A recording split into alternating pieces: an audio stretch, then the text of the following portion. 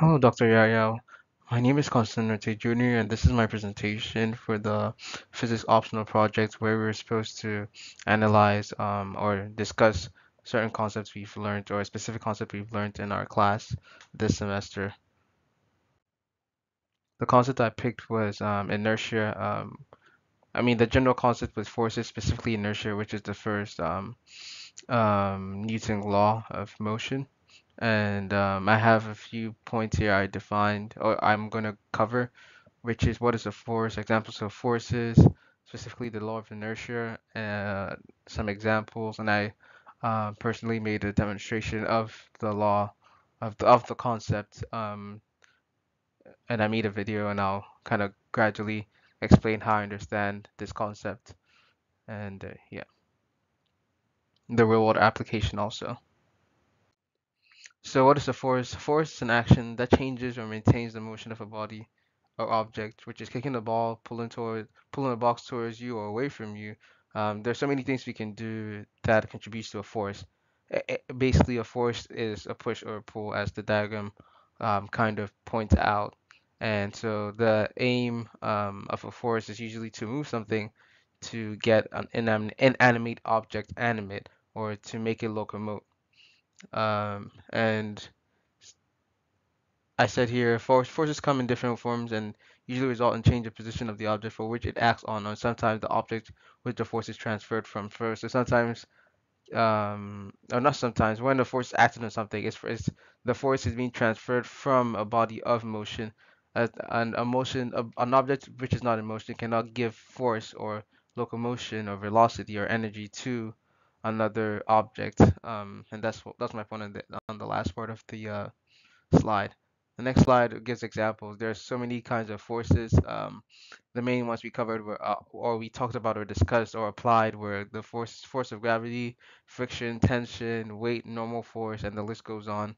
And forces cause motion, and that's kind of what the diagram. Diagram illustrates both some forces and some motion. And the point here also is that with forces, as you apply force to something or force applied to an object, it makes the object move, and that's what I was covering on the first slide, which is basically what a force is. And the diagram shows examples: pushing, pulling, like a bow, an arrow, using magnetism, magnetic force to attract metals or magnetic objects.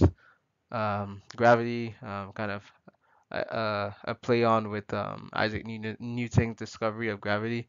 With that picture, friction, we see a kid sliding down with a sleigh and acceleration. So motion causes velocity, speed, acceleration, and so on and so forth. And that's what the second diagram was illustrating. And we see this in our daily life.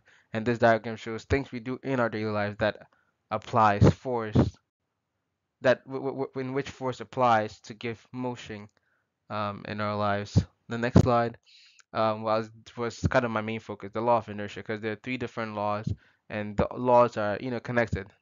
They relate to each other because they're all talking about one thing, which is force. But I focus on the first law of Newton's first law of motion, which is law of inertia, which states that which states that a body's at rest, or a body at rest, which is at rest, or a body in motion will stay in motion until a force is act until a force is applied or a force is acted on it. And basically, this is really simple. It's basically saying that if you put a water bottle on the table and you leave it there, it will stay on the table at the same position unless some force like wind or someone comes to push it or an earthquake shifts it to a different position than it was at the beginning. And the same thing for in motion. If you are pushing something to a certain point and you keep pushing, you keep applying force, the object will keep moving until you stop applying the force, or a different force opposes the force you've applied onto the object. And that's the law of inertia, and we see this every day in our daily lives. So I had the quick diagram elaboration on it. So yeah, so this is a soccer ball that's at rest. This is not a video.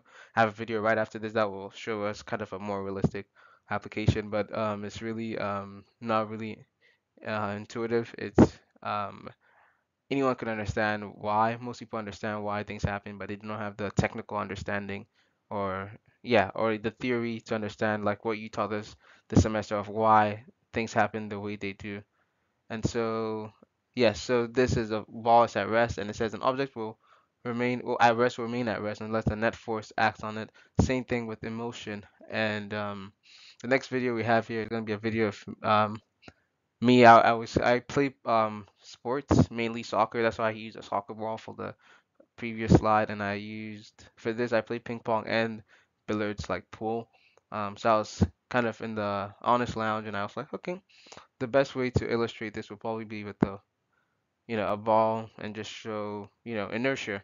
So this video will show inertia, and I'll kind of quickly I'll talk through it whilst I. So this, yeah, I recorded this. So the ball was at rest, and it stayed at rest until a force was applied to it, which is the ping pong pad or paddle. And it kept rolling and rolling and rolling, and as I kept pushing it, it kept moving until I stopped it because I used an external force. I'll pause it right there. I put the paddle in between the motion it was going towards, and this is something when I did, I remembered not only force but like collision, where you would put another weight or mass and velocity against a different object to prevent it from continuous movement. So I'll keep playing, and then I stopped and I rolled it back, and then I stopped it with my finger, and it was still no movement whatsoever. This is a demonstration of the law of inertia. I did also hit it towards the net to show some kind of inelastic collision, where when it hit the net, it slowed down because, and this is maybe a bit off with the topic I chose, but that kind of shows inelastic collision and the transfer of energy, where the energy that transferred into like velocity to the ball was lost when it hit the net.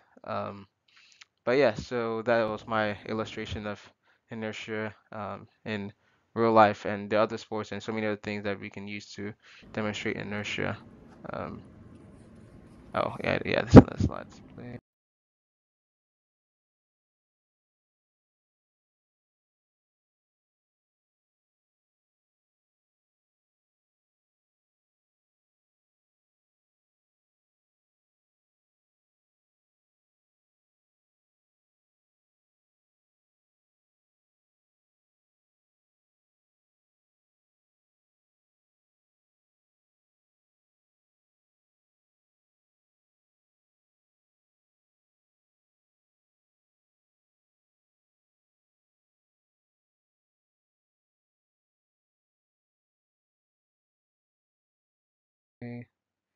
And finally, real-world application. Forces help us get our everyday tasks done and assist in the natural flow of life. From running on a track to factory, separating metal foreign from sorry that's a typo from foreign materials, roller skating with friends to watching your favorite soccer team score a goal. Without inertia, life would have been motionless or never season loop of locomotion. And so, because of the law of inertia, of course, the law does not make things happen, but the concept behind the law is what makes our life the way it is. That's why we're able to stop, move things, keep moving things, keep stopping things because of inertia.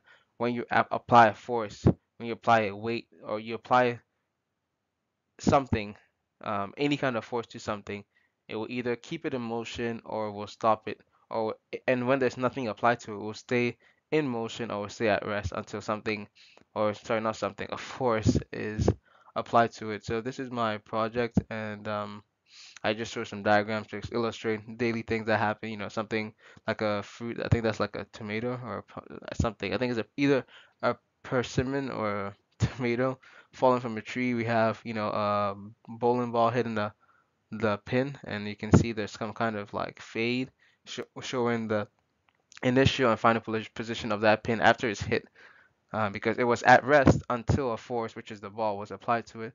Same thing for the child riding the bike.